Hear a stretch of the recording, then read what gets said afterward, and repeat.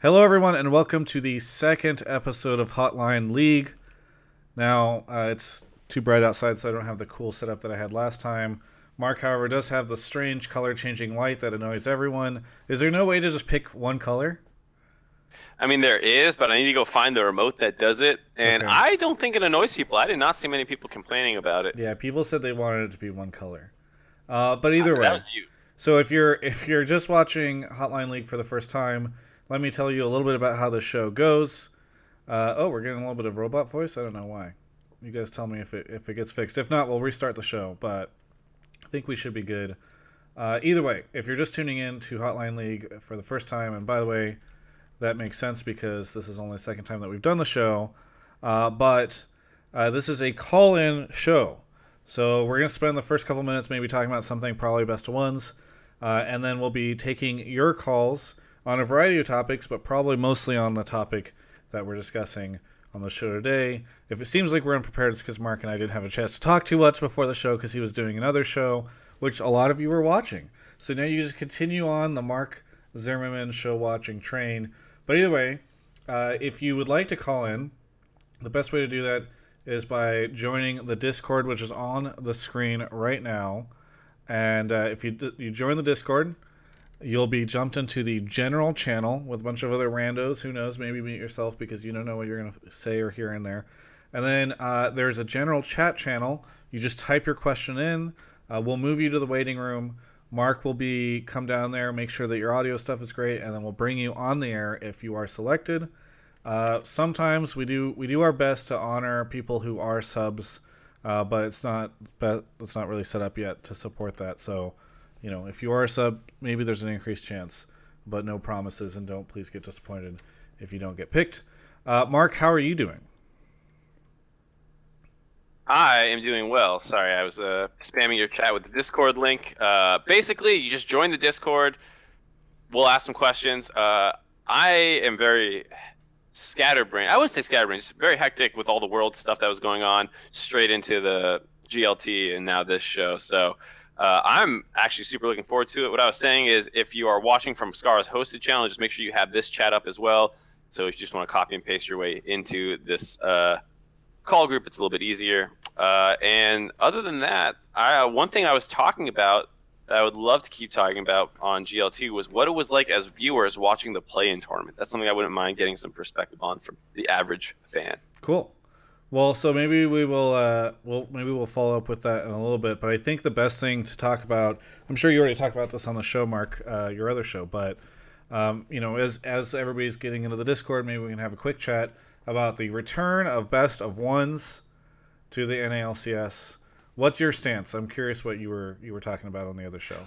Yeah, we hit it briefly at the very beginning. I haven't had a chance to read the entire article, and it sounded like in the article, based off my quick skimming of it, that there were some stats that they were using to talk about Yeah, it. they Which is very basically did interesting. some surveys, and they found that people frequently cited the best of threes as a reason why they weren't watching as much, and because they said also that they had a hard time watching an entire best of three matchup where it was much more approachable whenever it was just best of ones.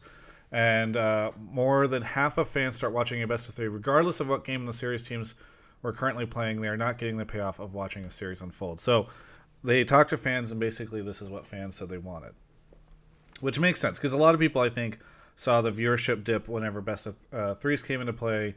And so it makes sense that in their investigations they were finding best of ones were perhaps something that viewers wanted more of. Right, and I think for the casual fan, that's 100% true. I do think some more hardcore fans appreciated having the best of three, but there are a couple things for me that stand out, and one of them is just that there's still best of ones in tournaments. The big thing for me was like when we get to best of threes in the, how leagues run, I expect tournaments to change the same way. We'll get rid of like these best of one group stages, and maybe we'll find a different solution. And we're still using best of ones at tournaments, and I understand why. Just do it. It's like it's so hard to schedule anything other than best of ones with a large number of teams and get through the tournament quickly. So I understand why there's still best of ones in tournaments, and if there's going to be best of ones in tournaments, I think it's important that somewhere else in the competitive scene you play best of ones. So I'm actually pretty all right from the competitive standpoint of going to best of ones during the regular season. Yeah, I think it's fine. I was surprised a little bit because I know that like the hardcore Reddit crowd really supported best of threes whenever they first were being talked about.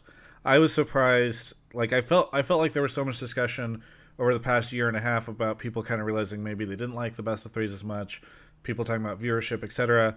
So I'm a little surprised that there was so much outcry of people on. I know it's the most hardcore fans, but there was one highly upvoted comment that was suggesting that there be 4 best of ones a week, like round robin. You play 4 different teams a week.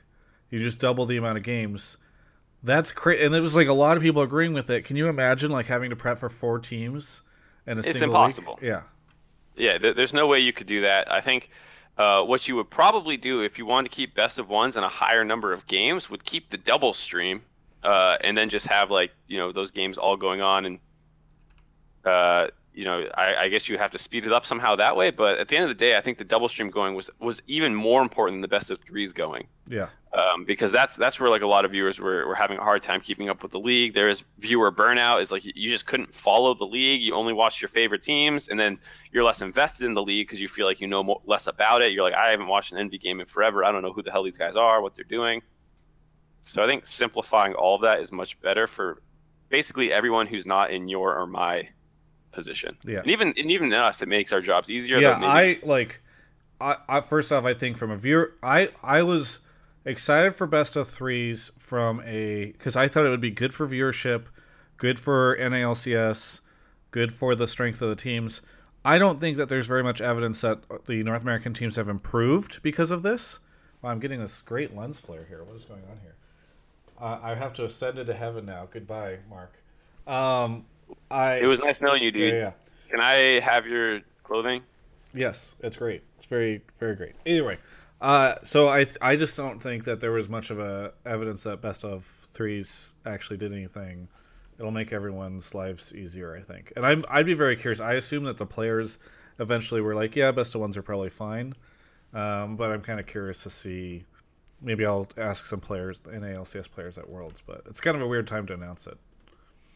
So just a heads up, anyone who's typing in general, I can only drag you into talk with us if you're also in the general voice lobby. Because there's someone who I wanted to grab, but I don't see him in the general voice lobby. I was looking at yellow sub specifically. So I would love I'd love to talk to fans, at least in the beginning. I don't know if you're okay with this, Mark. Talking to fans in the beginning about their take on the best of one, best of three switch. And, people who disagree, people who agree, people who see different things that maybe we haven't brought up. Super happy to talk about that stuff. Yeah, I'd love to start there. And then once we find out who the first couple people we talk to, hopefully we can find someone with a different perspective. If you're pro best of three and we grab you first, later we'll look for someone who's pro best of one. So. Yeah. Very good. So either way, if you want to hop in, it looks like Yellow Sub has made it into the general chat. You can check in on him. Either way, if you're just tuning in or this is your first time watching the show, this is a call-in show. So we'll be talking to fans live on the air. Right now, Mark is setting us up for a chat with... Yeah, he's good to go. You ready to bring in the first caller? Yep, first caller. Welcome to the show, Yellow Sub. Where are you calling from? Hi. Hello. I'm calling from Austin. Austin. That's a great city. Great town. So hip. Yeah. I can't understand you guys, though. Oh, that's a problem. Why can you not understand us? Your voice sounds like robotic. Okay. I think that's on your end because Travis and I can hear each other just fine. Well, Yellow Sub, if you can hear me, just go ahead and explain to us sort of your take on the format change. Yeah, how about you give us your perspective, and then we'll kick you out because it sounds like it's going to be hard to have a back and forth. But at least we'll get your perspective first. Sure. Okay. That's fine. So I'm kind of two minds on it. I thought both best of threes and ones have their advantages. I kind of preferred best of threes just because it allowed teams to get more practice in, and compared to like Korea where they have best of threes constantly, I think there was at least some noticeable difference in the skills just because of the format. There was more like stage matches that were allowed to be played.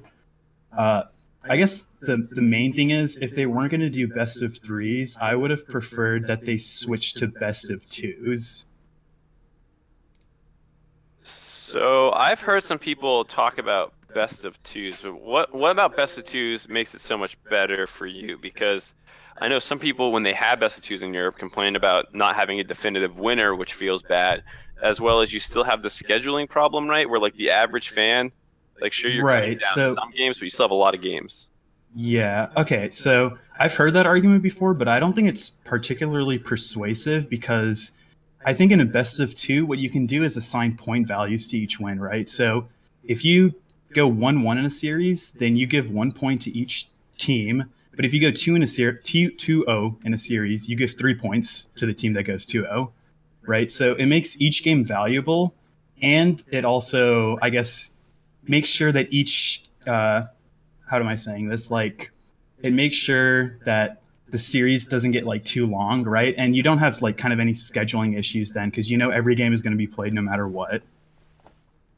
I think the sad thing is, best of twos are just never like, regardless of the advantages of them, which I'm not saying I necessarily agree with you, but I do think, is your light changing even faster now, Mark? I don't know what's going on. It like cracks out. Like it goes slower, faster. I'll change it. Okay. We'll finish this point, and then Either way. I'll throw this light out a window. Yeah, thank you. Either way, it's so funny to me because regardless of if there is if best of two is better, I think like it has become such a meme now that like Riot would never risk, recreating the meme by bringing back best of twos and ties and all this stuff. Like it just doesn't seem like something. And I think also I don't think it necessarily solves the viewership perspective or situation, because I think we did have a lot of best of threes actually only go to best of twos. So I think what they're trying to solve is a viewership problem, and I'm not sure that best of twos resolves that. Yeah, I would say the best of two problem, you'll probably still have to run with double stream, so you have that whole issue still, which is something it feels like generally the average viewer is against. And then best of twos are arguably just worse than best of threes, so if you're going to keep that, just stay best of three. Best of two, like, yeah, the seed, like figuring out how to make them feel important is fine, but it still is something that I think fans just generally, regardless of the point importance, want to see the resolution of it, where it's like, oh yeah, they both took a game off each other. Who's going to finally win? I think you still lose that perspective, or like that appreciation. Like, wow, they were the ones who did the final adaptation and took it. So if that's the case, though, do you think there should be some sort of, at least, like, they should have consistency then? Because, right, then there's like an issue where you have some tournaments where there's not best of ones, right? Or, like... I don't think there's not been best of ones in a tournament, has there? For, like, years? There's always best of ones. But, like, okay. So if that's the case, then do you think that best of ones are a good like indicator for determining the best team then? Because I think I saw there was like some stat on Reddit that's like, if it was best of ones, TSM would have been like 4th or 5th place in the regular season, but because of best of threes, they're number 1. I understand there's like a viewership problem, so I guess then my question is, how do you balance viewership versus like, true competitive showing? How often do you feel like a team that was supposed to win a season didn't win the season? But I think that's only remedied because of the best of in playoffs. Sure, but sure. I mean, as long as it's getting remedied one way or the other, right? Like they're not switching to best of ones in the playoffs, so you'll still have at the end of the split a good way to prove that the best team won and that they go on to whatever international event moves on. But I think that has serious implications then when it comes to teams that don't make playoffs versus teams that do make playoffs. So yeah, I don't feel like but if you're not a good best of one team, you're not going to do good at the international competition. So in a sense, you could argue having best of ones as your regular season is a better indicator of how you will perform at the international competition, because you have to at least be competent at best of ones as well, right? Okay. All right, that's fair. Yeah, because what happened, like, other than ANX, I can't think of a time that the best of one system has like literally shit the bed and been horrible. Like, that's the only time I can think of where like I was like, god damn best of ones. And other than that, I think it's mostly been fine. And if you're gonna keep best of one in tournaments, then I'm 100% fine with it in the regular season. I think the only counter to that, Mark, is that quarters normally suck at Worlds because you could argue it's because the group stage does not do a good job of setting up good matchups. What'd you say? I said it's because there's 3 Korean teams. Yeah, maybe. But I don't know. It's interesting. Either way, thank you, Yellow Sub, so much for coming on the show. Wait, I have one more question. Or not question, sorry. It's still on the same line, just another format change. Sure. Like, what if you think they did it Korean style, where instead of it being all stacked on the weekend, they did it throughout the week? I don't think that's good for NA, because I just don't feel like the audience is prepared yet to tune in on all these different nights. Like, I think they love the weekends are LCS. It's very concentrated. And I think that it's much safer for Riot to move back to like the tried and true strategy than to split it up across a bunch of nights. That's where I agree, because I actually don't hate the idea of trying to split it up a little bit more to keep a higher number of games. I really do like having more games. That's what I do feel you're losing a little bit more so than like, oh man, now it's best of ones versus best of threes. It's more the game number. But right now, moving to a franchise model, you just want to move to something that works for now. I think, there's no saying that they'll never change it again in the future. I do think they'll be hesitant to, but you just want to go to something that you have some historical basis to be like, yeah, people watch, because the worst thing you could do is like get all these teams to buy in for $10 million, put games on Monday, Wednesday, Thursday, Friday, Saturday, Sunday or something, and then no one watches the Monday, Wednesday, Thursday games. Yeah. Okay, all right, I agree. I just wanted to know what your guys' perspective was. Yep. Thanks for having me. Thanks for calling in, Yellow Sub. Appreciate it. All right, take care. Yeah. All right, so good chat with Yellow Sub. I can't move him back. Okay. I don't know why you lost your privileges. Yeah. I'll handle it. Give me my privileges back.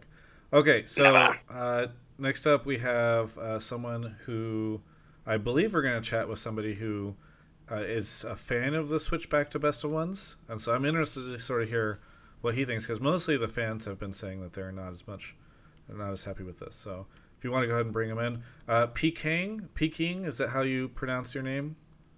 Just King. It's fine. Okay, but King with a P in front of it. King, where are you calling from? Seattle, my boy. Seattle, nice. Seattle's a great city. Love it. West Coast, fantastic. So Mark is fixing his lighting right now, but maybe you can start to share some of your opinions on the broadcast, King, while he's fixing that. Sure. Okay, so first of all, I'd like to say that I am actually a pretty big fan of the best of 3 format, because for me that works really well with my schedule. I like to binge watch the LCS, but then are you binge watching it on the weekends? Essentially, you're like binge watching it live. But I've never had a problem with watching best of ones in the past, and I don't think anyone else has. So I think that it's proven to work, and I really like Mark's point earlier where he says that when we're moving towards this new model, that it's proven to be very effective for the crowd. Yeah. So you watch all on the weekends, you were saying, sorry. Yeah. Watch? Okay. What did you think of the dual stream situation before? There were pluses and minuses. I mean, it was nice to be able to just sort of switch between games at my leisure or series, and that was nice for me because I could keep track of the games that I didn't really care about so much, but I could also pay full attention to the ones that I do care about. Yeah. And did you find often that you were switching back and forth? Because I'm very curious about this. You were a binge watcher, you said, so because I think a lot of people are casual fans. They maybe watch a little bit at a time, but I'm very curious to sort of hear, like, how did you approach the dual streams, and is the single, like the best of one and the single streams, going to help you out? Right. This is where I'm interested too, because I think for a lot of people we are breaking it down into 2 groups, where it's people who watch every game and people who watch casually, and you seem to have a middle group where you kind of watch every game but you're still in favor of best of ones. Exactly. Yeah. I really like the best of one format where I would have one stream up and just watch the whole thing, and that was great, and there's kind of pluses and negatives to the whole thing as far as like the pro players and the practice that they get. Like, it's debatable whether or not one game is going to give them enough practice against certain teams as 3 games would. But then again, most of the times it's favored one side or the other, and the losing team doesn't seem to get that much better afterwards. So I think that it's probably better to just split it apart, give them time in between games, in between teams that they have to play. Let them speak with their coaches and analysts, make it best of 1, and, structure their scrims a little bit better with right interaction, like they had said in the post today. I think it's a good system. Yeah. So one point, and thank you for calling in, Peking. I'm going to move him back up to the top as I rant about this a little bit.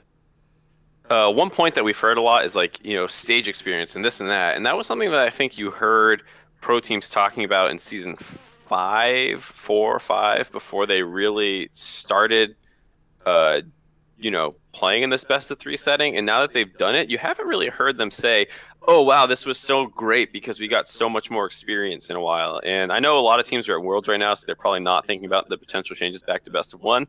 But I also don't think I've seen anywhere that the players come out and been like, oh man, this best of 1 is really going to hurt my ability to learn the game because I play less games. Yeah. I mean, they still scrim all the time. Most of them work more off scrim data. Well, and they said that they were going to, or that they had talked to a lot of the players and that the majority of them agreed that this would be a better system. Now, what is very funny is I'm very curious to know how pro players would have felt about this if you'd asked them this, this time last year. Because what has changed now is that pro players are getting a rev share next year of the LCS. And so if you go to the players and say, listen, we know this, you won't be as competitive because you're going to be doing this, but viewership's going to be better. You're going to make more money because we're going to make more money because better viewership means more money. It's interesting now, the pro player incentives have changed. You can go down the tinfoil hat theory. That's not that crazy. It's not that it's just like a little piece of tinfoil in your hair. But what I'll say is even without any other incentives to consider about the money and this and that, I just haven't heard people really be like, oh man, best of 1s are going to suck for us now. Yeah. And team owners, I know, were in favor of this. They were all behind the scenes talking about how best of 1s were going to be better. I'm sure they're thinking more about their bottom line than the players are, so I can understand it for them. But for players, a lot of them are more motivated, I think, by winning and things like that. And I still haven't heard anyone come out. But like I said, a lot of them are busy at World. Yeah. Very true. Do we have somebody else to? Sorry, I was tangenting there for a second. No, it's all good. I see Panda Pornstar asking a question. Maybe that's a person we could. We're gonna get our first repeat caller. Yeah, maybe. What was he asking about? I don't see him in here. I want to defend the best of 1 format and how this may affect the European League. All right, let me grab him back down. If you're just tuning in for the first time, you can call into the show. I'll go ahead and put the description up on the screen, or the Discord link up on the stream. You join the Discord, ask your question in the general chat. Make sure you're in the general audio channel, and you get a chance to be on the stream talking to both me and Mark and sharing your opinions and your questions with the stream. Going to have Mark come back here in just a second with Panda Pornstar, who I believe we spoke to last week, a second-time caller. Hello, Panda Pornstar. Welcome back. Hello. Remind me where you called from last week. From SoCal. That's right. He was the bashful TSM fan, if I remember. Yes, the bashful TSM fan. Well, Yeah. Either way, Panda Pornstar, talking about best of 1s, what do you think of the change? Overall, I do think it's better because a lot of my friends in my friend group, they had a really tough time watching the best of 3 format. So I hope this could bring them back into it, because I was the only person that tried to watch every game, and it is a time commitment. And I can understand why people may be skeptical of this. But I don't think the best of 3 format made NA that much better. Yeah, in terms of skill level, right? Yeah. Well, first off, yeah, I'm curious, Mark, do you think about this? Because I think it was Fion earlier who was tweeting about how he felt like best of 3s were a good chance for North America to improve, and I pointed out that it doesn't feel like they've improved so far for us. So I'm just kind of curious on your take on it. Do you think that it was helping? I think it was helping, but I don't think it was this, oh my god, we're suddenly really good. I think what was better was like a larger commitment to infrastructure, teams taking it more seriously, like TSM's summer split where they like super try harded, almost went like full Korean schedule helped. I think like the behind the scenes stuff will be much more important than like we got to play, an extra 20 games during the regular season. Yeah. I think your practice is more important. So Panda Pornstar, you said something about Europe as well. Well, I'm actually really curious how this affects the EU league, because NA is going to be franchise next split. We still don't know what exactly is going on with EU. Do you think they're also going to go back to best of ones? I actually have no idea. That is a very good question. Yeah, Europe's been pretty quiet on it. I wouldn't be too surprised because they haven't given too much away. But if you're having, what is it, 8 leagues? Yeah. Or four leagues with 8 teams in them or 6 teams in them, that's so many games for that region, and I don't think anyone's going to even attempt to watch all the teams. They'll probably just watch the best ones and maybe their region or something. So I would assume that it would be best of ones most likely. Yeah. And not to mention the fact, you were talking about how it felt like this didn't really help. The format change to best of 3 didn't really help NA that much. I think what might help NA and sort of offset this is that Europe is changing and going to this crazy thing. They're not going to be competitive anymore. So we don't have to worry. It's a one less opponent we have to worry about when we get to these international tournaments. Are you saying we're going to have 4 spots for play-ins or something? Or? No, he's just saying that EU's going to bomb out. Yeah, and will be easier road every tournament. Yes. Hey, one last question, Panda Pornstar. Well, I have one if Travis doesn't hit it. My real quick one was, you said your friends had a hard time watching best of 3. Did they stop watching the NA LCS entirely? And if so, what was sort of their reasoning?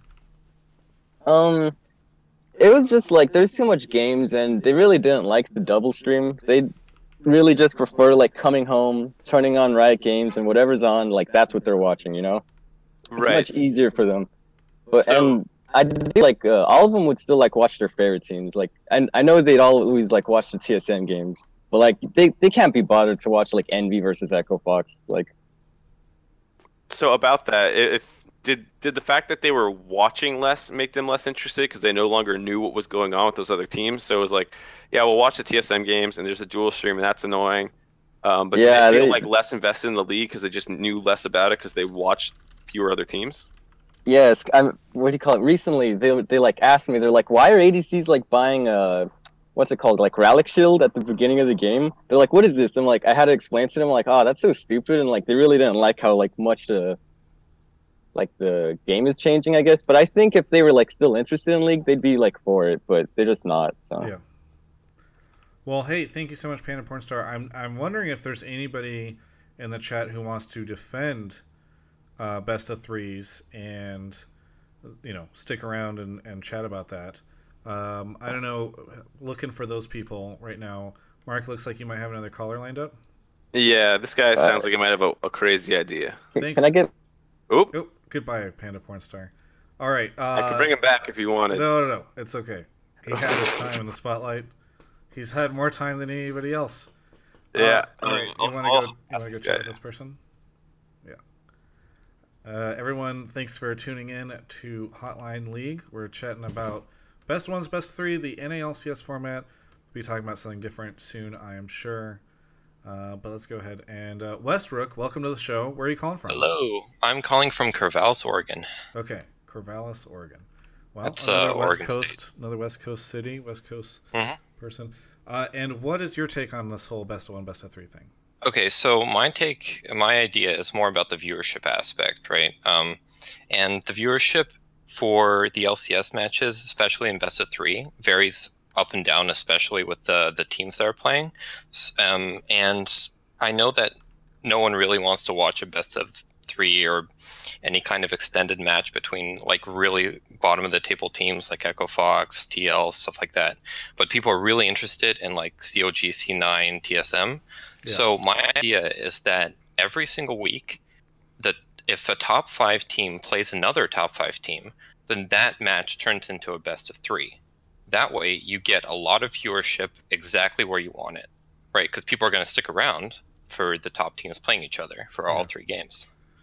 I think that there'd be a lot of logistical problems with that because you like the top five. For instance, sometimes you have ties, especially at the beginning of the split, where like you might have like 4 teams tied for 3rd place, and so then kind of how do you decide like what is a top 5 team or not? Okay. Yeah, so the start of the split would be really hard because obviously teams are really going up and down. But I would, you know how sometimes the schedule is based on previous splits results. For example, TSM, C9 playing each other at the start. Yeah. So why not do something like that, where the teams that did well last playoffs are the ones that get best of 3s at the start, and then as the league sort of sorts itself out, if Phoenix 1 or FlyQuest really start getting up there, then they get a best of 3. Yeah. I think part of the thing is that you often have so much turnover and change, especially between summer and spring split, where you don't know, like the top team from the previous split might be the worst team, and even in this one, we're probably going to see different teams coming in with all new rosters because of the changes. So I think it's kind of hard to seed that system there. I mean, there's a whole bunch of other concerns too. Like you're just rewarding the top teams, right? So if the argument that some people are making has any validity to it, that more games on stage is good, which is one of the concerns people have right now. If you move to your system, you're basically rewarding the good teams for being good and giving them more opportunities to get better. Yeah, it's not a fair system, particularly fair system for the players and the teams, but it is what I can think of as the most optimal viewership experience for someone like me. All right. So it obviously has a lot of flaws. If we are just going for optimal viewership, what if instead of best of 3, people still play best of 3s, but instead the first game is League of Legends, the second game is just a wrestling match between the two captains, and then the third game, if it goes to a third, then you go back to League of Legends. Oh, I was gonna say rap battle, but you're right. Yeah, rap battle would be good. But I mean, I think that's a more optimal viewership thing, right? I mean go ahead, Mark. I was gonna say it's also so we went over the competitive side about how if there's any validity to that. I mean, like for branding for teams, no team would ever sign up for this system. Like that's true. Why would a team be like, oh yeah, I'm Echo Fox, I've never been good, and I'm trying to get fans, but here I'll play less games and have less screen time, significantly. Yeah. If you're going to do that system, you may as well just cut out half the teams that you don't care about, because that's basically what you're saying. Keep 6 teams and just run best of 3s with them, single stream. Right, but half the teams in the league, no one really cares about anyways. Like, right, but the point is to make an ecosystem where every team does have some fans. I suppose so, but the thing about League of Legends, and especially the fan bases in League of Legends, is you don't have like teams assigned to cities. So you can't just be, oh, I'm for this team because I'm from that city. There's not really a reason why you would be a fan of like Echo Fox over TSM or C9. Minus Rick Fox or Froggen. See, those are very small things. But the top seeded teams, the teams that have been here from the start, have the fan base, they have the merchandise, they have the personalities, they have the success. People don't have to be sad like Team Liquid fans. There's not really a reason to be a fan of a bottom tier team like FlyQuest. I think that's something that Riot probably wants to solve, right? Like you don't want to end up in a situation. If you're trying to grow, you're not trying to pigeonhole yourself into 6 teams. That's the only teams you'll ever have fans of. You want to grow as an esport. Because to Mark's point, like at that point in time, if you're going to start making decisions assuming that people aren't going to care about the bottom teams, then you probably do just switch to like a 6-team league. Because who cares about the bottom 4, right? Yeah. Anyway, I was just thinking about it. Thank you, Westbrook, for your time on the show. I think we're going to be talking to somebody who wants to defend best of 3s here in a second. Mark, if you want to go chat with him. Again, thank you, Westbrook, for the call-in. And if you're just tuning in, this is a call-in show. Talk to fans. Currently talking about best ones, best of 3s. Well, hello, Ido. Welcome to the show. Yo, what's up? Where are you calling from? I'm calling from Chicago, Illinois, home of the servers, home of 15 ping. Okay, there you go. Enjoy your privilege. Yeah. That already means my opinion's better than everyone else's because I have 15 ping. You can convey it faster. Maybe let's put it that way. Oh, all right. Yeah. Ido, what is your take on the best of 3, best of 1 situation? So, as for best of 3, I think that it's just healthier for the league because, in general, a lot of the picks that we see coming out, I think of specifically Westdoor. I watch a lot of LMS. And Westdoor, he's known for his Fizz, he's known for his TF, and those are champions that can be kind of pinched in a best of 1. But if you put it into best of 3, you know, you can't really pinch them as easily, and he's going to bring out other things. He's going to bring out, I don't know, like Azir, something that he's not as bad at. Westdoor isn't exactly the star mid laner he used to be, but he's definitely an example for why best of 1s probably aren't so healthy for at least the meta and diversity. I feel like you just wanted to talk about Westdoor, and you've now figured out a way to make this question a conversation about Westdoor. Taiwan like, has number 1. anybody seen Westdoor though? Yeah, No, Westdoor is bench for Chaui. Yeah. Yeah. So I will say I do like the point that you're bringing up, less so about Westdoor, more about just subs generally. I don't know if it'll be worse for the meta because I feel like maybe you do see less adaptation or just like generally weird picks because every game you're just trying to go for your most optimal draft. I'm not sure how much I buy into that because I feel like what is played is more often defined by the meta and like what's viable than that. But I do think it is a great point for subs. And if they're trying to push this idea of a 10-man roster, an academy team, and people can move up and down, if you're only playing best of 1s, it's really hard to put someone in for a game, lose, and then say, all right, well, let's swap back to our main guy, and we gave this guy some experience. I do think it's a great point about subs in general. Right, and I think that subs are going to probably be the biggest dynamic that's impacted by either best of 1, best of 3.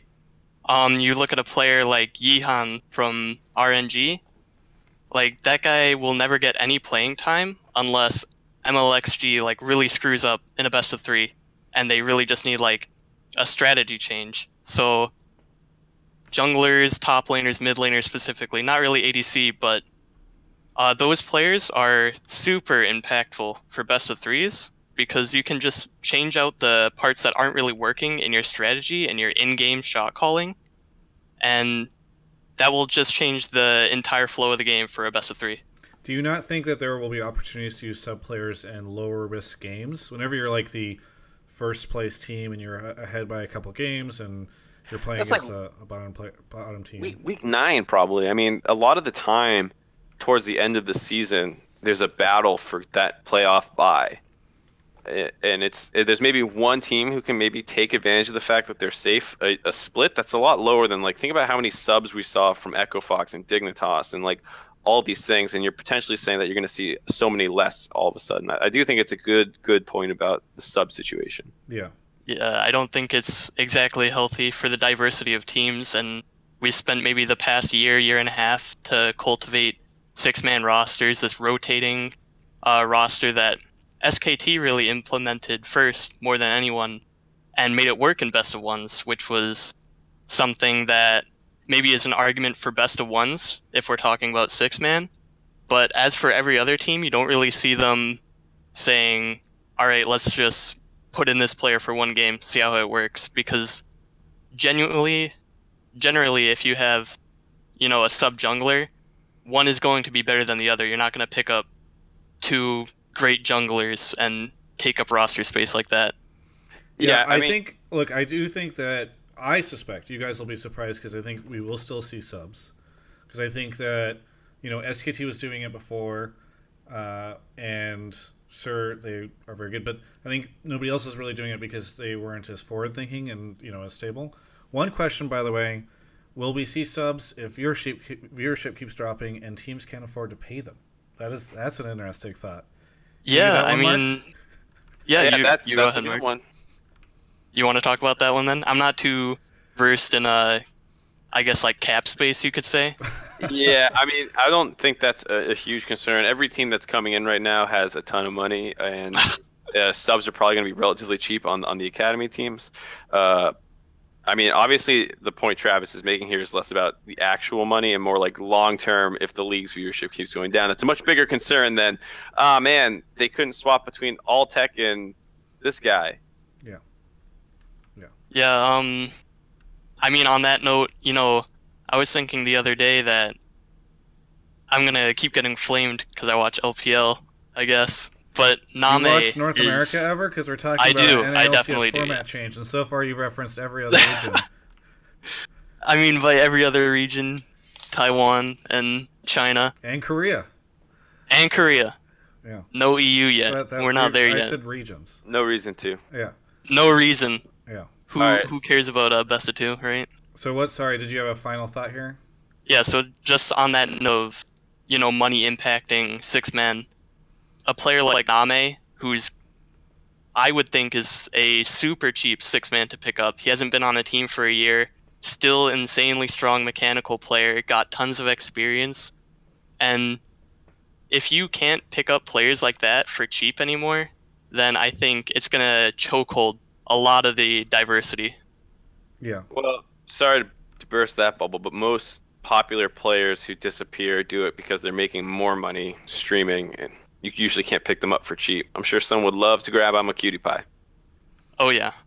I don't think you can buy out his $5 million contract from Best Twitch. ABC there is. So thank you so much, Ido. Mark, it is time for us to do a bit of a break. Also, I see you've got 2 people queued up. Are they to talk about best of 1s and best of 3s? Because I do think maybe we take these 2 last calls and then we switch gears a little bit. Sure, let's switch to more talking about Worlds after these 2 guys. Yeah, Want to do the break after I know that? you said you want to talk about playing stage, so I think that'll be interesting. So why don't we do this? We'll talk to these 2 guys. We'll go on a break. When we come back, we'll talk about Worlds. Sounds good. Okay, so go do the check on these guys. While he's in the other channel, I want to thank all the people who have subbed during the show. We've got Zodiac Sheep resub, Consulate 64 sub, D Park 95 subbed, Elderil subbed, Liquid Crush subbed, and that was 2 months. Thank you for Liquid Crush for resubbing, and QT Stevens, Cute Stevens has subbed. Either way, thanks so much. We've got Bard's Threshlight. Great name. Thanks. In the room. Great name. Where are you calling from, Bard's Threshlight? I'm calling from Cumming, Georgia. It's just outside Atlanta. Yeah, also a great name. What is on your mind? Yeah. Is that a real place? I'm not even going to ask. Either way. Yeah. We used to have Cumming police on our cop cars. It was great. That's great. What is your question or topic for the discussion here? So I think best of 1s overall, instead of playing a best of 3, is better for viewership, and the players, it's kind of better for them. But through a season with best of 3s, you get, for instance, if you win a game of a best of 3 but you lose the other 2, you still have that game in a tiebreaker sense towards the end of the season, which is huge. Since every other tiebreaker, like if you are winning for 90% of a game and still lose that game in a best of 1, it still counts as a loss, Right. and you have nothing really to show for it because we don't have a very good secondary tiebreaker system. Game time. Blah. I mean, I'm but just- even then. I was being sarcastic. Yeah, I know. But and then the other thing is, with every other sport, there's a home and home, typically. Like home. It's even. The sport doesn't change, but with League of Legends, the meta shifts, and that can almost take away, like that home and home advantage, which is something I think they need to account for. Yeah. So And best of 3 kind of does a little bit, since you can get that tiebreaker. a little bit. I mean, the point still stands either way, though. If you're in a meta where red side's better and you get your double red side series on that meta, the point still stands. You're getting 2 of the better games. Whereas now, yeah, you might get the 1 game, but you'll get your own blue game later. So no matter what, you're getting balanced games, and the meta shifts will influence that either way. So for me, that's a bit of a non-point. And the tiebreaker situation, while I agree it sucks and something best of 3 does do better, it is, for me, a little lower down on the totem pole than what we're trying to, what are the problems facing the league. Yeah, I mean, I'm a fan of best of 1s because viewership is going to be overall improved, because I don't watch nearly as much as I used to as when it was on best of 1s. Yeah, and I think it's good to bring up the fact that ties are a little weirder now, and it always feels bad when they do the game time tie break or something like that. I would just love to see them play a game, but then who gets the blue side, who gets the red side, that kind of stuff does come up then. And I think those are some good points. But at the end of the day, if the problem is people like you are no longer watching as much, that's what they got to fix. Yep. Very good. Well, thank you so much, Bard's Threshlight from Cummings, Georgia. One last person. We've got Primari here joining up in just a second. And I want to give a shout out to Chrono MK for the sub. How's it going, Primari? Where are you calling from? Phoenix, Arizona. Phoenix, It's Arizona. primary. Is it cooled down out there yet, or is it still boiling? It's cooler. Okay. Yeah. Well, that's low, great. So only like 90 low degrees instead 90s. of 110. Yeah. Fantastic.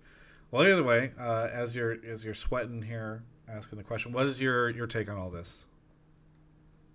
So my perspective is from being a position coach for the NA LCS, CLG to be specific. Okay. And from Are my you point of view, currently a position coach for them, or when were you a position coach for them? last split Last split. Okay. Which position? Primary? support. Support. Okay. All right. So best of ones, I think a lot of people have been pointing out that it's been constantly competitive integrity kind of standpoint, but the teams get a lot of practice in scrims, and I think scrims are going to be a lot more important now to be able to track trends and who's playing what and what's OP. The things in best of threes is that, the first game, you've been trying something in scrims all week. You can test it out on the first game, and then it just like falls flat. But you still have 2 games to play your, back to meta, or back to like comfort picks. Whereas having this option where it's a best of 1, you got to come out strong every time. So I think it will actually be more competitive in that sense. I think a lot of 2-1s, TSM for example, where they lose the first game and they pick it up right away because then they lose if they don't. So I think you'll see less of that. I think you'll see a lot more, priority on that initial game, and they're going to practice for it.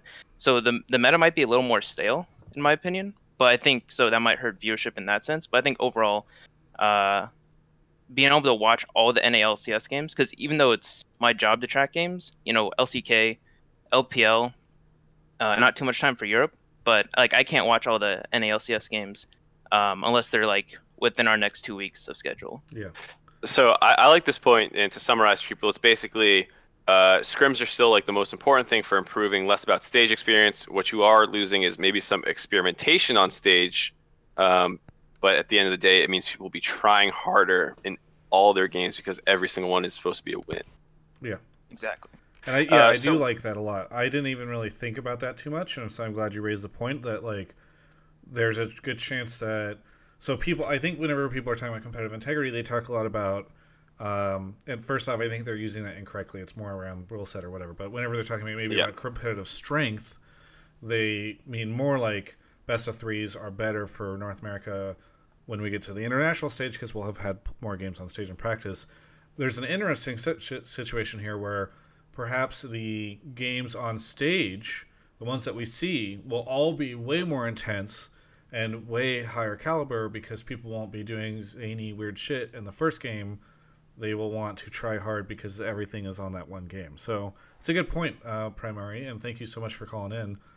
Good to have you on, and hope Arizona cools off even more soon. Appreciate it. Yeah, I hope CLG does better next split. Yeah. Boom! I kicked him out right after I said that. Boom! There you go. All right. So before we get into the break, Mark, do you want to queue up maybe the next question so that we can have people join the chat, think about questions, think about discussion topics?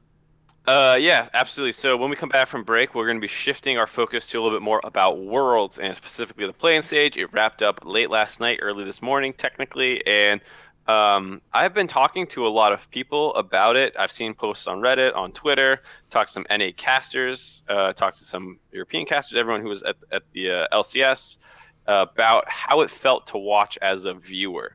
Did it ruin some of the hype? Did you like it more? Those kinds of the things I want to ask people. If you're from a minor region, I definitely want to hear what you have to say because how was this different for you than the international wildcard qualifiers, things like that. So that is what we'll be talking about. Cool. And here we are now on the break. Okay, we're on break. So everyone, Hotline League is brought to you by viewers like you who can sub to this channel for half off.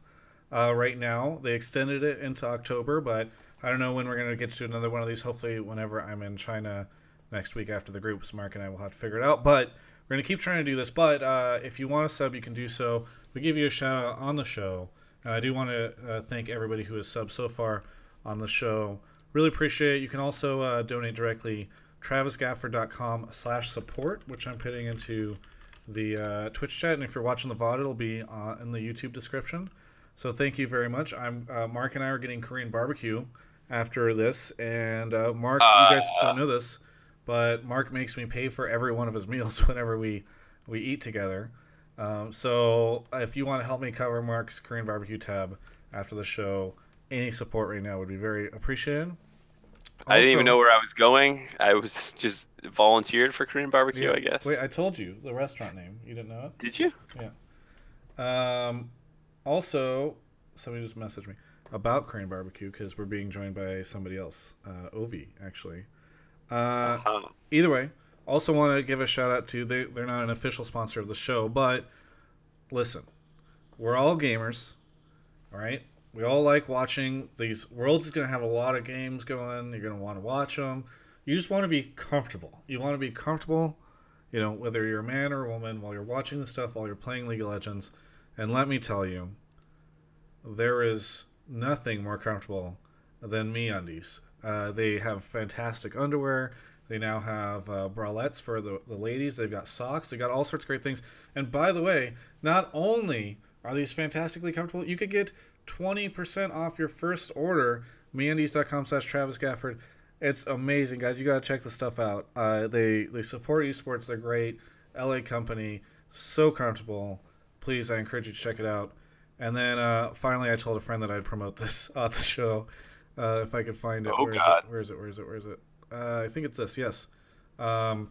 Walking is doing a giveaway. They're sending you to Worlds. If you win the grand prize, you get a fully covered trip to Beijing, China, to attend the 2017 LO World Championship final. By the way, even if you're like, I don't want to go to China, or I don't want to see the finals between TSM and SKT, because you're an SKT fan and you don't want to see the 3-0.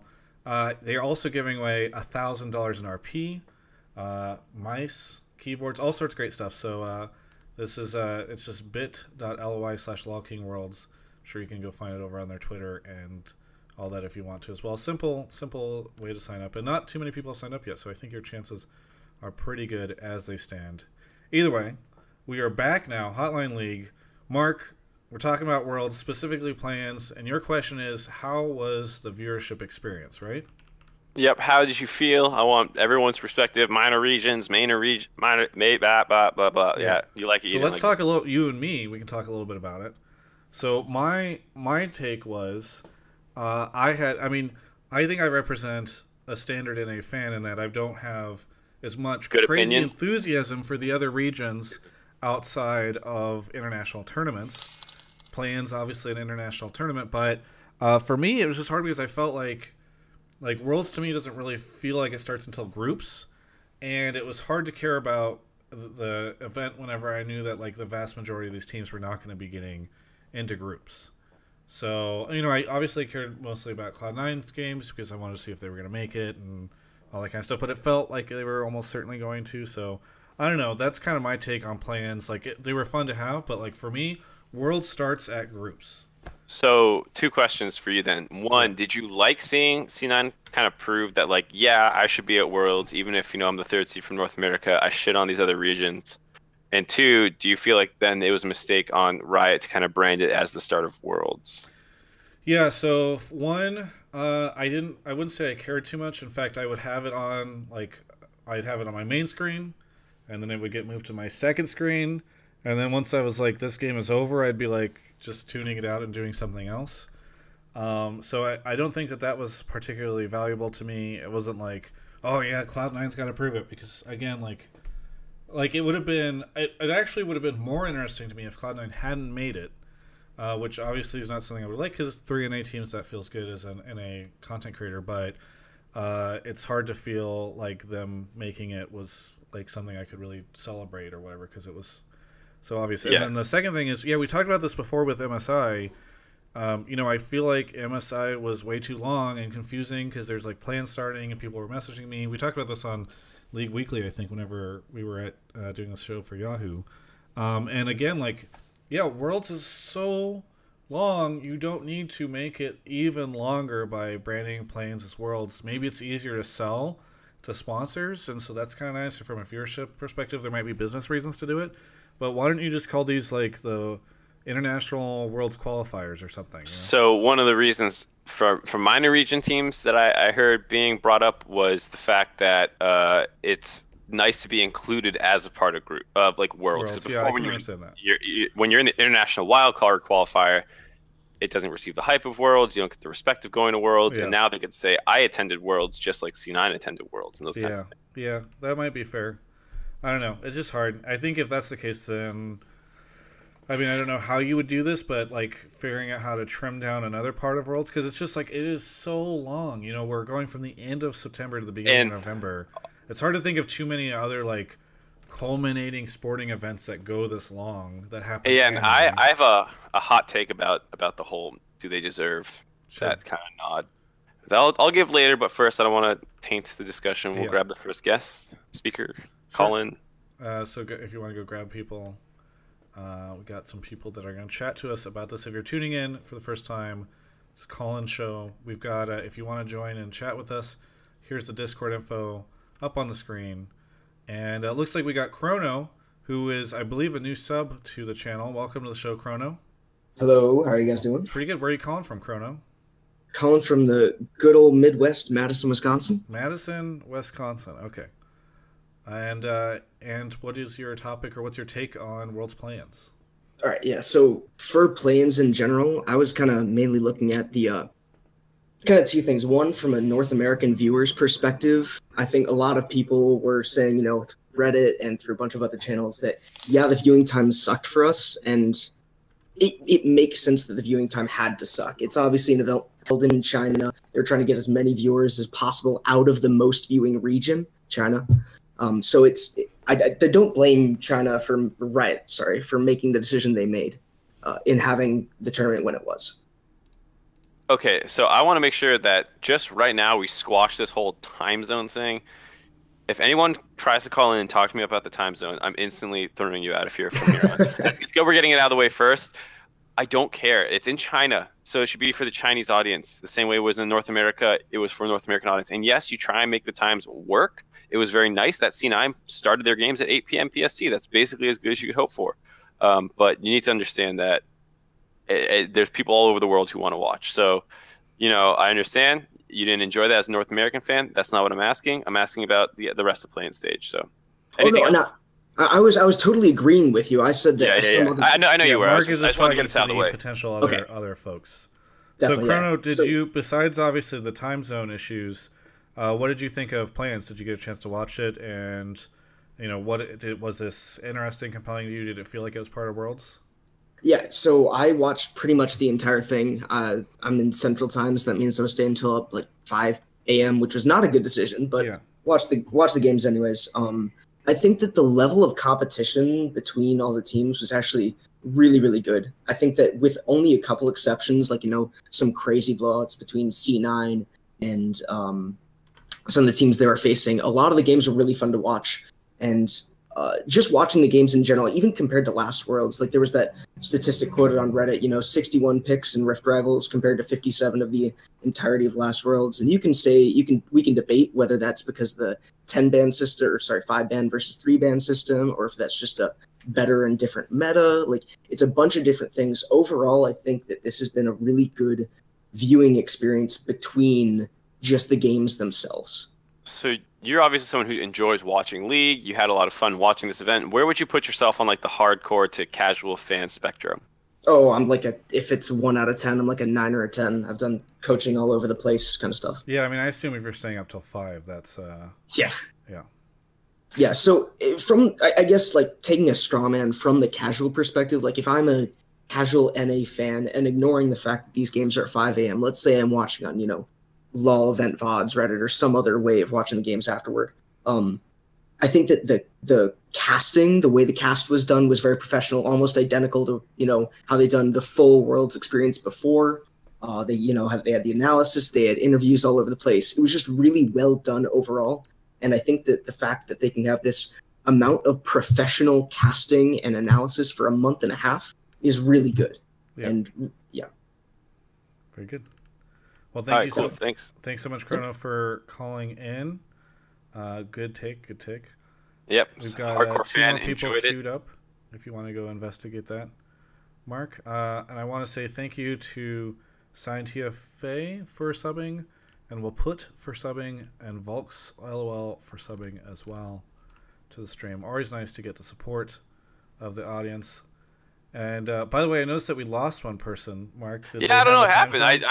I joined and he just left. Oh, okay. I thought they were talking in the waiting room, and one of the things that he was going to say, the other guy said, so he kind of got it stolen from him a little bit. Okay. Well, either way, Lucas, thank you for joining the broadcast. Where are you calling from, Lucas? Unfortunately, Charlottesville, Virginia. Okay. Well, I know it's a crazy place to be right now. But either way, why don't you talk to us a little bit about your take on the world's plans? So, for me, I was not the one staying up to watch it. I watched all the VODs afterwards, after I was back from my classes. And I thought with it being in a similar style, like groups, best of ones, it gave the wildcard teams a chance. And watching games, well, I say wildcard region, watching the minor regions go up against each other, I thought was really exciting. A lot of the picks that they do are different because of their play styles. It's raw skill. Pick carry champs, especially in the top lane. You see Camille and Jax being picked, and they just run at each other. I really enjoyed that, but as far as watching the major regions, Fnatic and WE and C9 play, I didn't really like it. How come? It felt like a waste of time, some of the games, where it was like, no matter how badly they cheese you in the early game or anything, they're just going to lose anyway. Yeah. Because they don't know how to close out games at all. Yeah. So like their raw skill, like you could see some of the ADs all from the other regions were really good, but other than that, there was no way they could. Did you used to watch watch? Close out games. Did you ever watch the old, wild card tournaments? I did not. Okay. And do you think that you did? Because it seems like you were really interested in watching the wild card teams, or formerly known as the teams formerly known as the wild card regions, play each other. And do you think that that's just you just didn't get exposed to it before, but because this was Worlds, you were able to watch them? Yeah, I liked having all the casters, like Captain Flowers and stuff like that, being able to cast the games for the wildcard regions. I really enjoyed that. It was a lot more accessible to me rather than watching the old tournaments they used to have to play in the World. So yeah, very good. So another question I'd have would be: so you said you didn't like watching Cloud9 play because they stomped them, but do you feel like if they weren't in there, would you still want to watch it as much, like the major region teams? And then two, do you feel like you would appreciate the individual skill of these players as much if they didn't play them? Because someone like White Lotus, we could watch him go off against other minor region teams, but watching him perform well versus WE and C9 made it more impressive in some sense, right? Even though they ended up getting stomped a lot of the time. Yeah, I can get behind that reasoning. I mean, I liked watching C9 absolutely smash teams because it just proved that they deserved to go through and be in Worlds as a third seed NA team. And it's reassurance for major regions that they do deserve to be there. So I can get behind that. And I think it is more impressive for these emerging regions to go up against teams like WE, C9, and Fnatic and have players pop off like they did. So yeah, I would say I agree. Maybe it's not about us; it's about these other regions, kind of like what Mark was suggesting earlier. Yeah. Very good. Well, thank you so much, Lucas.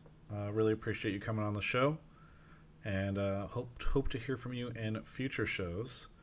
Looks like we're gonna have somebody else joining up in just a second. Checking subs right now to see if there's anybody else I need to give a shout out to. Nope. Okay. Kalahea, how's it going? Hello, how are you? Where are you calling from?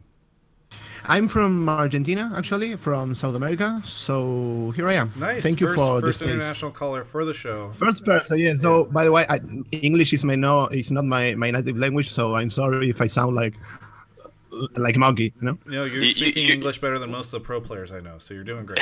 Okay, amazing. Thank you. So what's your take? Well, I think the audience was way bigger than the older wildcard tournament. So from a perspective of the exposure, I think the players and the teams were happy to be included.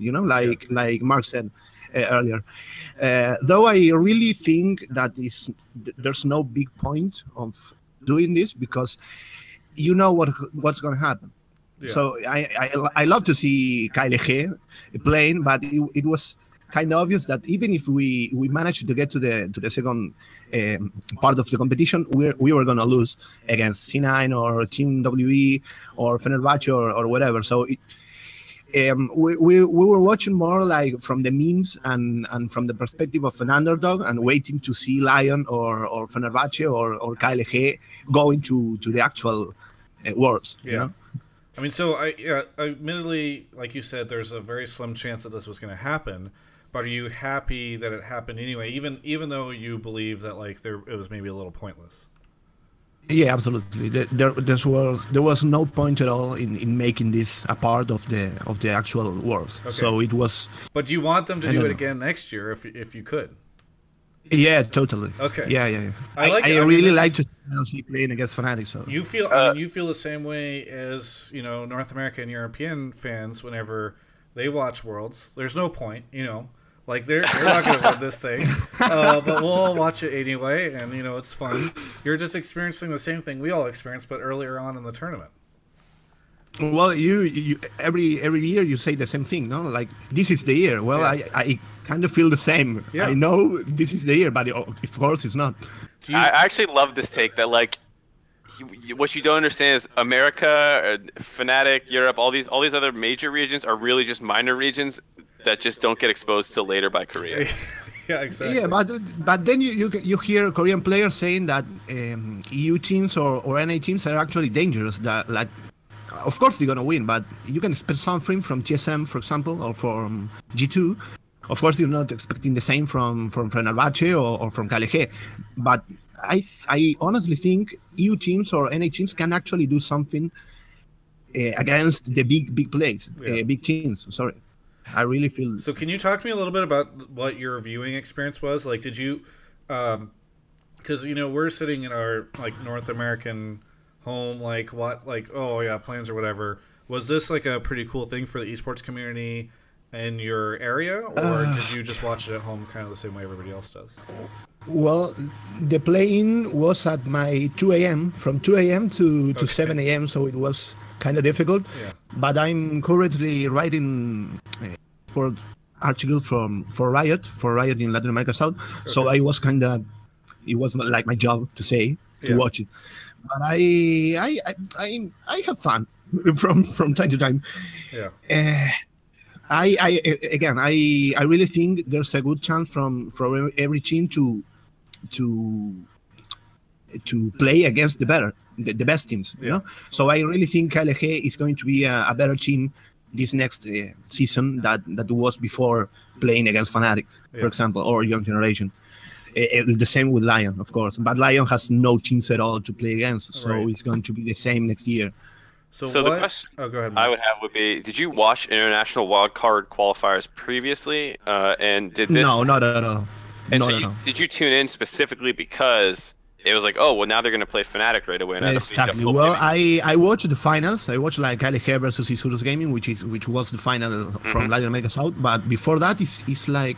I mean, from my perspective, I kind of used to watch LCK and North America, so it was like I'm going to say something bad, but it was like watching tennis from men tennis to women tennis. It's not like one is better than the other, but it was like two different velocities. So it was like slow and slappy and full of I don't know. It was very hard to see. I understand what you're saying, and I actually love this opinion because I think it's something that North American fans want to like kind of feel like they're better than LATAM South or whatever it is, and it's like, well, maybe a little bit, but in the grand scheme of things, Another example will be like I'm a big Barcelona fan or Real Madrid fan because I watch a lot of international football, soccer, soccer for you.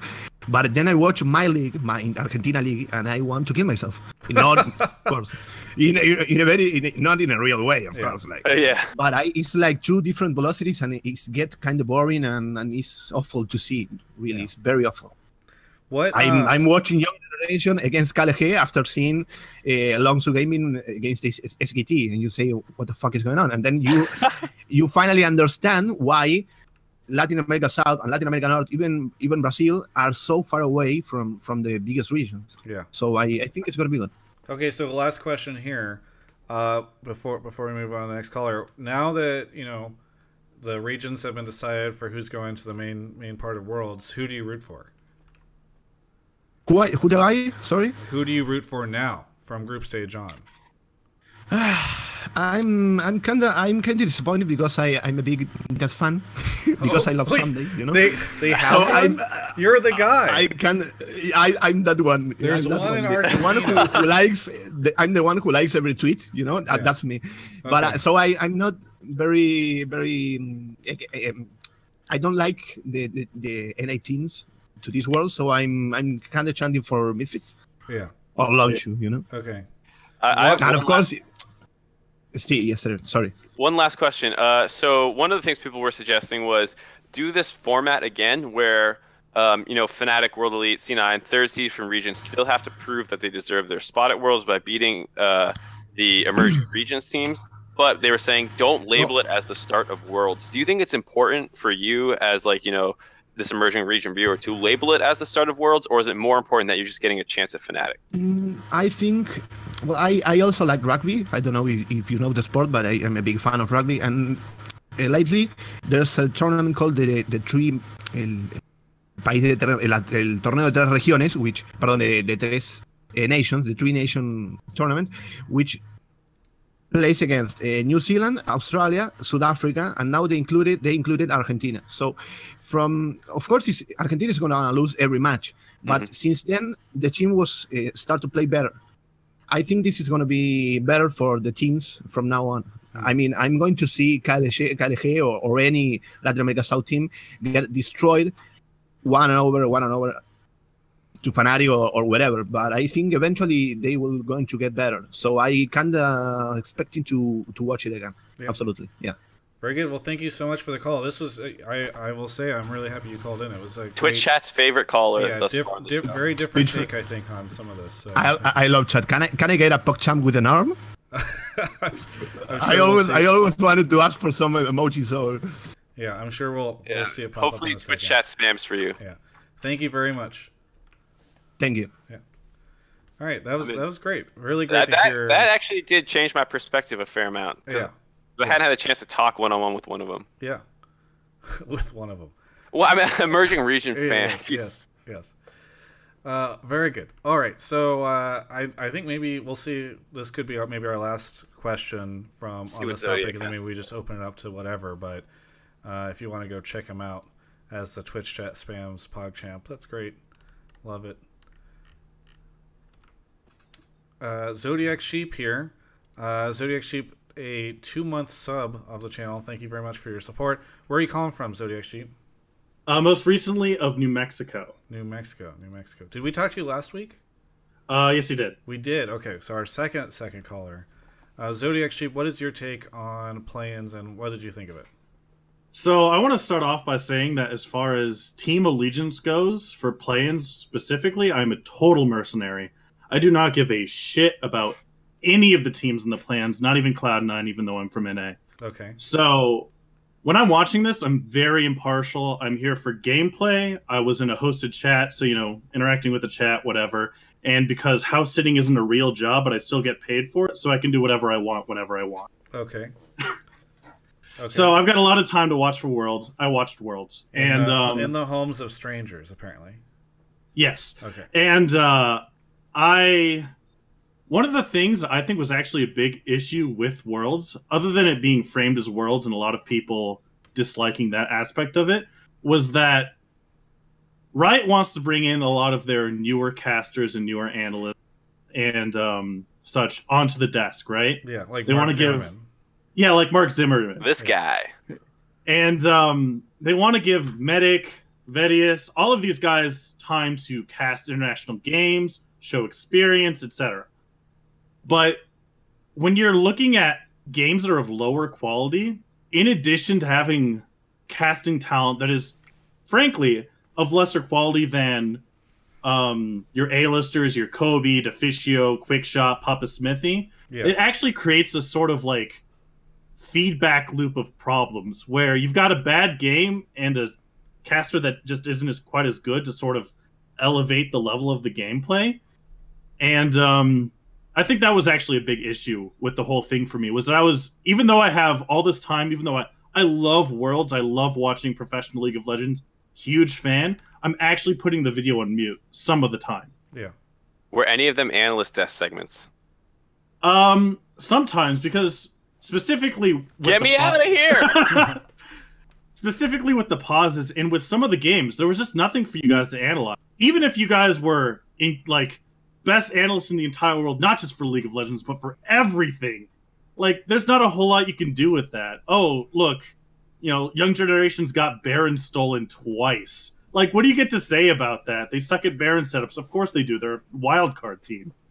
Right. So, I mean, I completely understand not listening to pauses. I mean, there was that one time, you know, the lights went out at the Super Bowl a couple years ago, and like I didn't sit there watching like, man, I can't wait to hear what Phil Simms has to say about the lights being off. You know, like I get it. That was a bit much. I'm sorry about that. No, I mean, like that's something I 100% get. And I do understand what the idea, because some other people were saying, was labeling this as a start of Worlds when it is a, you know, I think you have a good point, objectively inferior product in some regards. Like the gameplay is worse. You know, there's no Korean teams. You don't have, as you say yourself, you know, the A-tier casters, Kobe, Jat, Fischio, Papa Smithy, whoever you want to say is your favorite. You know, you generally don't have all those guys. And in some way, the broadcast team is getting a shot at Worlds the same way some of these minor region teams are getting a shot at Worlds. Yeah, and I think that's great for the casters, right? This is an awesome opportunity for Medic. Like, a year ago, he was casting Challenger Series, right? In Europe, which is, you know, Europe. And now he's getting to cast a portion of Worlds. And that's great for him. That's a great opportunity. It's going to give him a lot of experience. He's going to be better for it. But as a viewer... And specifically, one of the people I was watching Worlds with, he's never watched Worlds before, never watched professional League of Legends too much, and he's like kind of suffering through this part, and he's like, should I even watch groups? Is this going to be like this for groups? And we have to assure him, yeah, we're going to have better casters, we're going to have better games, they're going to be closer, they're going to be more exciting. But for a lot of these first-time viewers, or for people that were already, you know, kind of pussyfooting around committing to watching Worlds anyways, especially with how inconvenient it can be for a North American to watch it, which I know you already discussed that, but whatever. It can actually turn people off of watching the main stage. Yeah, and I think as much as I know some people probably are, you know, like, oh, this is an elitist viewpoint or whatever it is, I do think there is a very valid argument to have that, like, when it's Worlds time, the most important thing is putting out the best possible product. You have regional play if you want to watch your region or hear your regional casters. And I think it is, as much as some people might not agree, a fair argument to say that the Worlds product should be the premium of what League of Legends has to offer. Yeah, that's a fair point as well. See, I'm so torn on this because I like the caller before. That's such a good point. I feel like this is a fair point. Yeah. Like, you don't want to burn people or turn people away from Worlds, especially the casual fans. They're like, Worlds is on. What is playing? So why is... Yeah, you get all this stuff. Like, I mean, like, the people who are calling in right now will absolutely be biased in favor of more games and more everything because, I mean, you guys are the hardcore fans. Everyone's watching two idiots sit in their rooms talk about League of Legends. So, of course, you guys love Where's the second one? Talking about Zodiac Sheep. Oh, okay. Thank you. But I mean, like, you have to think about the viewers who aren't going to call in this show, the people who click in from the client, who don't follow esports, and they click in and they see this other stuff going on, and they're like, I see that in my Bronze 5 games, and they close out. Yeah. I will say, I've been pretty negative towards the play-in stage. I think Lion deserved to go to Worlds. I think this is a good opportunity for a lot of these wildcard teams. And I'm sad to see that Lion doesn't want to be... or isn't going to be able to get to the main group stages because of kind of bad draws. Maybe they could have made it against 1907 Facebook, whatever. But I think I would appreciate keeping in the play-in stage, but really trimming the fat down. I think C9, Fnatic, WE, all they have to do is play the best of 5. And that would be my start. Just try to trim down the games, make it like 4 days instead of 6, something along those lines to really cut the fat about this part. So you still get international teams coming to Worlds. You still have casters getting experience on the world stage, getting to flex and show their talents for people that haven't been exposed to them so far. And but you don't have to suffer through it. And I suffer is a harsh word, but it does really feel like really poor quality games sometimes. Watching Gambit versus anyone, watching Rampage versus anyone, watching Vedius predict Rampage winning against anyone. Those are all bad moments. Oh God. Yeah. All right. Well, I think we gotta let him go before he hurts anyone's feelings. Thank you, Zodiac Sheep. Thanks a lot for having me on. Yeah. Well, I think we've wrapped up Mark's conversation on plans. Mark, I'll get your opinion here, but maybe we should just say, if you are in the Discord chat, put the info back up. Maybe we just open the lines up for the next 15 or so minutes as we're wrapping up the show. If you have something that is not related to anything we've talked about on the show today, feel free to put your question in, your topic, your discussion point. We'll chat with you. Again, you join the Discord right there. Join the general chat, and then go ahead and put your question in. We'll try and get you on the show. Well, I see, is in there. I know he's a sub. Maybe we'll grab him. When's the dinner reservation? It's at 8. Oh, okay. So, but I gotta shower, dude. I was thinking we wrap my up hair around looks right 7. now. My hair only looks this good because I didn't shower. 15 more minutes. Can you do 15 more minutes? Yeah, 15's fine. Yeah. All right. Either way, what is your take on all this stuff, Mark? Kind of wrapping it up now that you've talked to everybody. I'm still torn because I started it with the more NA perspective, obviously major region perspective. I saw the Reddit threads, which are still mostly major regions. It's mostly NA and EU on there. And then I talked to some people in the office, some of the other casters, even ones who aren't working right now and just watching, like some of the other LCS guys who are waiting for Worlds to start. And they all had relatively similar views. We're like, yeah, I enjoyed it. I like that, the teams kind of have to prove themselves, but it still feels like hard to appreciate as truly the start of Worlds. Yeah. But when you hear one of the minor region fans, hype it up so much, it's hard to not get sucked into that as well. Yeah. Very good. Well, as we're getting more questions going in the chat, I know Bear String TCAF is a sub. I'll put it as a sub if either of those folks have interesting stuff to talk about. But yeah, just open comms. Whoever wants to talk to us can do so. You don't have to be a sub to talk. No Bass Bud. Just put your question. Yeah, I've only seen Bear String TCAF saying that I hate him, which I don't. Yeah. So I don't know if that's worth having a conversation on air about. Yeah, that's fair. That's fair. If you want to go ahead and grab somebody, that would be fun. Yeah, I got one. Okay. I'm gonna go check it. This is Hotline League, by the way. Taking your calls. Ben T. I'm concerned about which Ben T this is. I might know you, Ben T. Uh-oh. No, I don't think so. Okay. I used to work with a Ben T, so I thought you might be calling in. Oh, yeah, that'd be funny. Yeah. No. Where are you calling from, Ben T? Seattle, Washington. Oh, another Seattle. Yep. Second Seattle. We got all sorts of West Coast people on the show today. What is your topic, Ben? So I'm a little bit worried about Cloud9's chances of making it out of groups, of course, since they're with EDG and SKT. Yeah. But at the same time, with some of the casters that focus on watching the LPL, talking about how EDG is probably not one of the strongest teams coming out of the LPL. Yeah. I'm wondering, is there, what are the chances of Cloud9 actually making it out and having a good showing at Worlds despite getting a really hard group? Well, is making and then it also out a good showing to you? Yeah. Okay. Yeah, considering the group that they're in and that they're pool 3. Yeah, I would say so. Okay. Sorry. It means that they have to be better. Yeah, the second point is with AHQ, because AHQ is in that group as well, in Group A. I'm really wondering, because for Cloud9 to make it out of that group, they probably have to 2-0 AHQ. And people have been saying that LMS is really weak this year, but I'm not actually sure, especially with them going for Chawi, who has looked pretty strong. I'm wondering if AHQ is actually going to be as bad as people say that they are, or if they're going to be able to go 1-1 versus Cloud9. I don't know. I mean, I think you and I have the same information. I don't really follow, the LMS like some of our callers, but I do feel like I would say Cloud9 has a 50-50 chance, maybe. I don't know, Mark. Yeah. I would put it maybe a little lower than that. I think the LPL analysts are hedging their bets a little bit. I mean, EDG did win, so they have that going for them. Yeah. And as much as you might say, oh, well, you know, WE is the better team, they play slower, they're not as crazy, this and that. It's like, well, I don't know. It's hard to say. I think SKT is a shoe-in, so you're basically fighting for 1 in 3 spots. I think AHQ, even with Chowie, might struggle. I mean, we saw C9 get out over Flash Wolves last year, so it's still pretty possible for them to just be better than AHQ easily, even if they put Chowie in and they're playing better. And then the question is, you know, exactly where does EDG fall? Yeah. Yep. Does this help you feel better?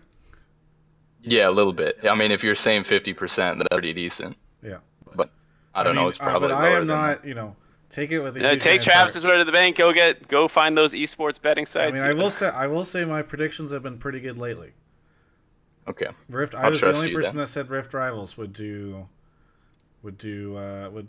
North America's strength, and that happened. So we'll see. We'll see. Yeah, I hope Cloud9 doesn't break my heart. Yeah. Yeah. Well, North America does a good job of breaking everyone's hearts. So That's true. Maybe get a little bit of heart medication ready for this. Anyway, thanks so much for the call in, Ben. Yeah. Good to talk to you. And let's see. We're gonna grab somebody else. Looks like he's muted. So it Yeah. looks like you're not gonna be able to talk to him. You told me in Skype to put him in. I mean, he just put something in chat. We're trying to talk to you, but you're muted. So. Do you know how? Oh, there he goes. Yeah. Okay. Go check it out. There we go. We'll have we got about 8 more minutes on the show as we're winding down. Welcome to the show. All right. How's it going? Pretty good. Thank you for the sub. Really appreciate it. No problem. So what? Support these chaps. What do you want to talk about?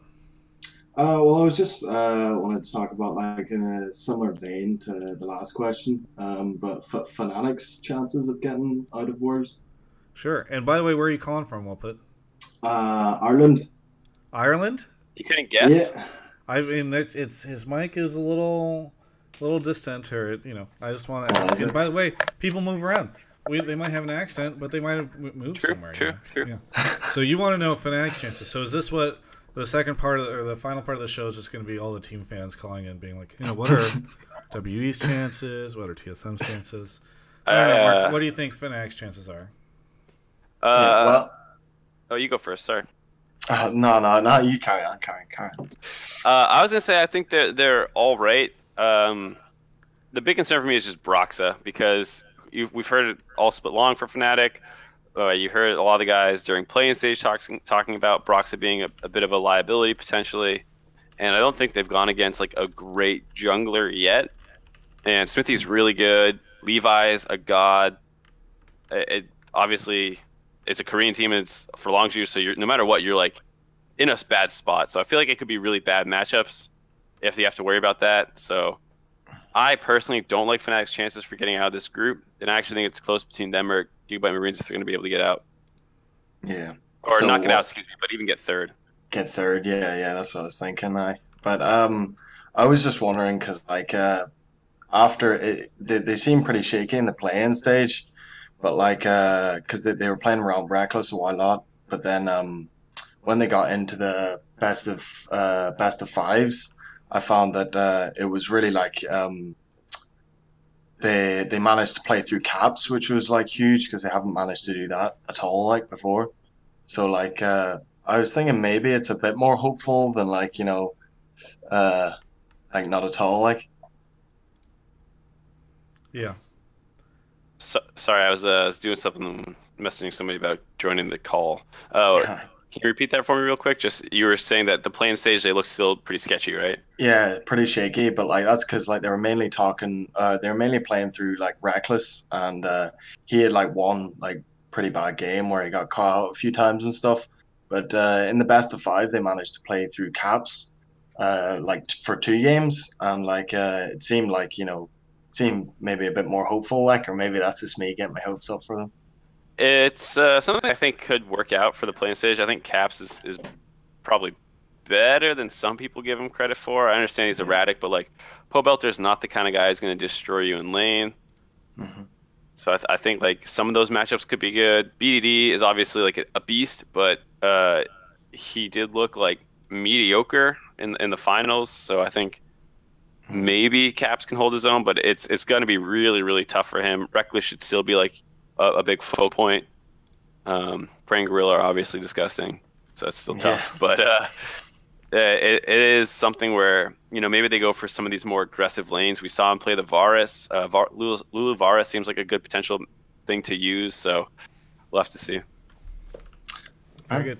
Thank you, Wilput, for the call-in. Cheers, thanks for having me. Good luck to your team. We'll see how it goes. Yep. Yeah. Well, I was trying to do Bear's first drink decaf because he was talking about how he thinks Korea's overrated, but he's not on the call. He's not on the thing. He's left. It's over. Yeah. Who else we got? We got time for about 2 more calls, and let's see what else we got. I'll get a Chinese perspective. Okay. Is this going to be... I'm worried about EDG's chances of getting out of groups. What are the chances? Yeah, here? we'll see what he's saying. Okay. I'd love to hear someone come in here and talk some shit, too. Yeah. Bears Drink Decaf, if you want to get on the show, you have to be in the general chat, the call section of the general chat. Because we can't let you. Hello, Sober Comrade. Where are you calling from? I'm calling from South Florida. South Florida. Yes. How's everything after the hurricane hit? Pretty good. I lost power for like 5 days, but ouch. I was lucky. I was lucky though. Yeah. Some people had it worse, you know. Yeah. Mm-hmm. Yeah. How are you guys tonight? Well, I think we're doing okay, and we certainly haven't. It's had afternoon, about noon for me. Yeah. Sorry, it's 10 p.m. here. Very good. Well, so Sober Comrade, what is your question? I was just thinking that I think it's fair to say that NA has pretty good chances to have as many, if not more, teams to come out of groups than China. I honestly think that's not like a crazy thing to say. Okay. TSM, why do you think that? I think China is a little overrated. I watch all the playing games. I watch LCK. I don't watch a lot of LPL, but I'm like a big fan. And I mean, I watch highlights of LPL. I don't watch, like draft and like all that, but I watch highlights. And I just think China's a little overrated, I think. And I think closer than a lot of people think. So who's overrating them? The groups are stacked. Like NA have easier groups than China does. Like China's in, I don't think RNG's making out of Group C against G2 and Samsung. Like I think they have almost no shot in BO1s. But who do you think is overrating China? Because I hear most of their analysts saying like, yeah, they're only okay. And... Right, because downplaying your region is nice, because then you can't be disappointed, right? Like, right. Well, yeah, but the analysts I think are usually pretty good at being honest about stuff. I mean, they're usually honest in their opinion. I like Frostman. I like the Chinese analysts, but... So you think that the analysts are... Do you think they're downplaying China? Because it sounds like you were saying that they're downplaying, but... Yeah, I think they're downplaying China, especially because, like... Well, you just said China's not going to get out of groups. Or that NA has better chances. Yeah, but they think so. But I believe that they think so, They're Chinese fans, obviously. Like, they're OPL fans. But I hear, like, if I'm listening to, like, The Dive, it's like a podcast, like, LPL, like... And, like, I hear LPL, like, a lot of love for LPL. I feel like... love for NA. Like, I think NA's play is like at a high level. Yeah, but I think you can say at least historically you can understand where they're coming from, because even when EDG or like that horrible season 5 performance happened for China, right? I mean, NA did even worse. Right, and I feel like this year, everybody says this year is the year and all that, but like just looking at the Chinese teams, like Uzi doesn't look like he used to look. Like I've yet to see like what's up with him, but like I feel like the players are, and the players that are dominating China, they're Korean. Like Scout is great, and although he's not there, but he's great. But I just think China's a little overrated. I think NA is going to perform. Well, we'll find out next week. Yeah. So here's the thing: there's Group A and Group D, which both have a Chinese and North American team, and then there's Group C with G2, do you think China outplaces any of the Western teams? Oh, in Group A, right? Because Cloud9 is in Group A. Yeah, so Cloud9 or EDG. EDG. So, Yes, EDG will probably finish second in that group, most Okay. likely. But I think RNG is out. I mean, you know, I don't know how. I'm not so confident with you, right? But I think G2 is good. Like, besides, you know what? It's funny. It's because like G2's most shaky players to me are their Korean players. Like their imports are kind of shaky. yeah, I love Tricka Kurtz has and their done some bot good stuff. lane trait. Yeah, Tricked expect kind of like steady, I guess, but yeah. So I don't know. I feel like G2 can beat RNG, and then you look at Group D.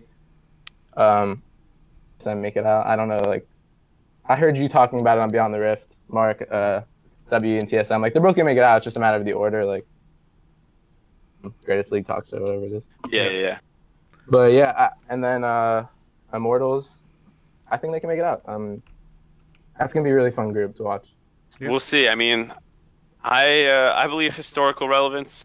I believe it's been tough for NA when you compare it to China, and I think China will do all right. I mean, what I can definitely say with confidence, and thank you, Sober Comrade, for calling in. Hope things get better in Florida. What I can definitely say with confidence is NA will outperform EU at Worlds, and I don't think anyone's surprised by that. That's pretty obvious, right, Mark? I mean, it is a little unfortunate that we don't have a team with a higher placing European team in the group. Like I would have loved to see C9 ended up in Group C just for like the fun of it. I understand as an NA fan, you're like, no, I don't want to go to Group C, but it would be a lot of fun just because right now technically Immortals should be better than Fnatic. It's the 2 versus 3 seed. TSM versus Misfits. TSM should be better. The 1 seed versus the 2 seed, right? So in direct head-to-head, this might be a little biased to make NA look better. It's just gonna be a question of how far G2 gets, and it's unfortunate we don't have C9 going up against them or something. Very good. Well, that was the last call. So this is the end of Hotline League. I'll stick around for the next 10 or 15 minutes hanging out with the chat. Mark, I know you got to go, but is there anything that you would like to say? This is our last show that we'll be doing, at least while I'm in North America. So I love doing the show. It's a lot of fun. You get perspectives that you sometimes can't get just through text or anything. So like the caller tonight from LA, LATAM South was just great. And I would love to keep having conversation with fans like that. Yeah. You know what? I think one of the things I was thinking about recently was one of the more recent episodes of League Weekly that we did, we got a lot of heat from Reddit for just like, all patting ourselves on the back or whatever. So it's kind of nice now that and I think a lot of shows have that as well, which is fine. Like analysts are going to talk to analysts, and that's a really insightful conversation. But it is kind of fun to do this show where the community can really give us their feedback, their take on stuff. So anyway, thank you so much for watching, everyone. The VOD, if you missed any of this, is up on my YouTube channel, or it will be by probably tomorrow. It should be up there. That's youtube.com/Travis Gafford. Of course, you can support us over at travisgafford.com/support. I will be buying Mark dinner tonight, and so you can help me cover that bill. I eat a lot. He does. And we're going to a Korean barbecue place. It's not all you can eat. So it's going to be... Empty the piggy bank. Yeah, exactly. So anyway, that's the show. Thanks so much for watching. Tune in next time for even more fun.